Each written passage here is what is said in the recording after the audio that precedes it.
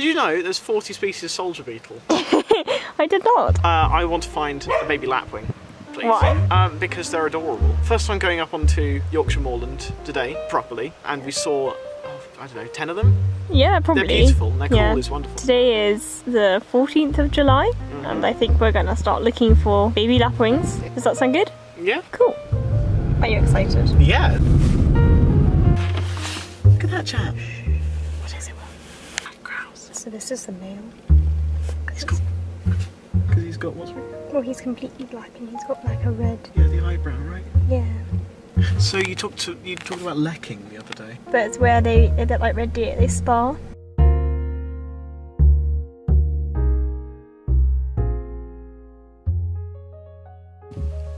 There, can you see it's just going through the grass?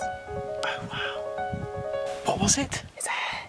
Oh, it's a hare! It's a brown hare. I didn't realise! I couldn't hear what you were saying because you were whispering so quietly. They're very, very sensitive to sound. Oh. Well, you did see it. Yeah. This is where lots of lapwings live, so it's a good chance of seeing a baby one. There's an oystercatcher on the wall, Will. Oh, really? Yeah. Oh, I haven't seen one before. Oh, I love its beak. Its beak is startling. Is it turning to you? Us, yeah. It's looking at us. No, they're on this side. I think they might be over the wall. No, there it is. It's flying, Will. You see it's going through the sky? Oh, yeah, yeah. We have actually seen a ridiculous amount. I feel very lucky. Good. We'll try again tomorrow for a lapwing. So we're getting out. So we're hoping not to get hit by the rain, but also hoping to bump into two nice species.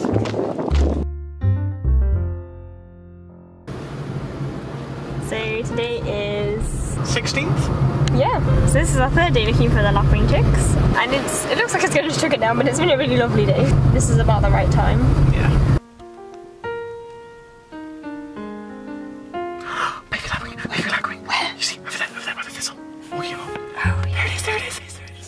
Oh, it's adorable. Oh, it's tiny. Can you see him? Yeah, I can. What do you think of him? He's adorable. He's literally just a tinier, fluffier version of the lapwings. Because you told me they're precocial chicks. We can go a bit further. I'd quite like to go a little bit further, see what else we can see. Oh, yeah. Is he going to sit up again, do you think? We've got it. And it's so close by. Oh, wow.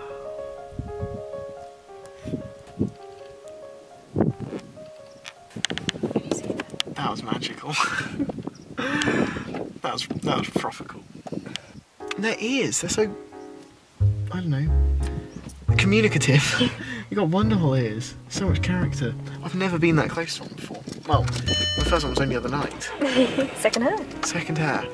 You'll see in a sec. It's very, very well camouflaged. Stop. Alicia, there's a stoat crossing the road behind her. A stoat! You saw a little stoat! But it was in my mirror. Can't see anymore. There you are. See some grouse. Wow. And a meadow pipit. What a view. Are you happy? Yeah, I'm very happy. I've seen far more than I ever expected out here. In fairness, I didn't know about black grouse at all until we came up here. They're stunning, really, really stunning creatures. The hares were fantastic.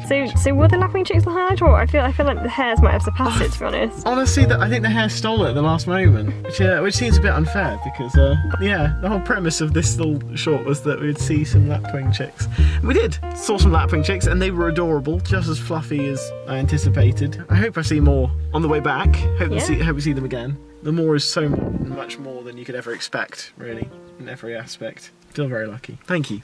That's alright. Thank you.